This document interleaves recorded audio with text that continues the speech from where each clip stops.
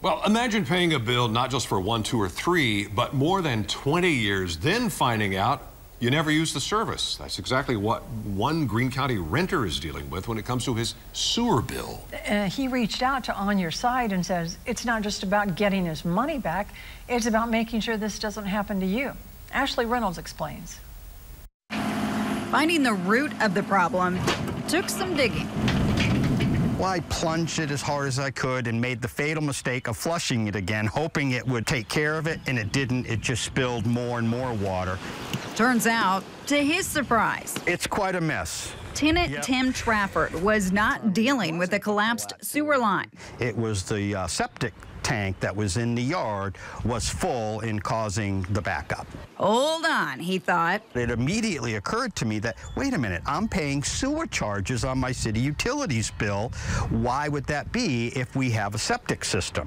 Trafford says he has lived in this home south of town for more than 20 years, and he's always paid for sewer service. The city does not deny that. So On Your Side asked, how did this happen? So we don't go and independently verify that the sewer is connected in each case.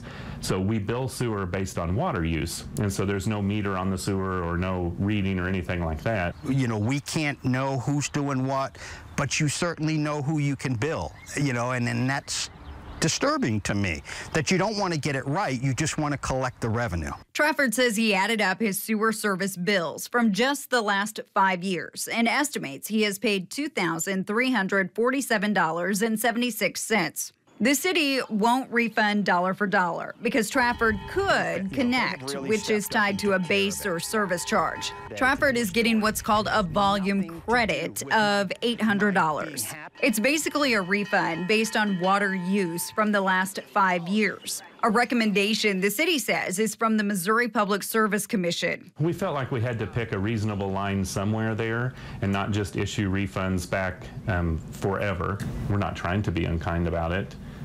That's just our policy, and it's based off what we feel is a reasonable approach to consistently treat all of our customers. It's come to where it's not even about the money now. I feel like myself and other people are being deceived.